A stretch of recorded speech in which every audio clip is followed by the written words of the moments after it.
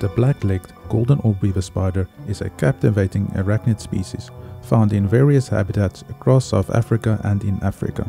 The females are significantly larger than the males, measuring between 30 to 40 millimeters, that is roughly 1.57 inches. She dwarfs the tiny 5 millimeter male. Female spiders display a distinct color pattern, with their abdomen varying from bright yellow to cream, often with a bluish posterior region. Their legs are predominantly black and they possess a yellow ventral side with a black spot on the sternum. In contrast, the males are uniformly pale in color. This is not the male. This is known as a dewdrop spider. This tiny spider is a scavenger. They can spin their own web, but tend to invade and reside in their host's web.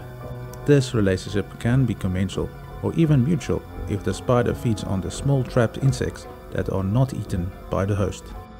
One of the most fascinating aspects of the black-legged golden orb-weaver is their impressive web-building behavior.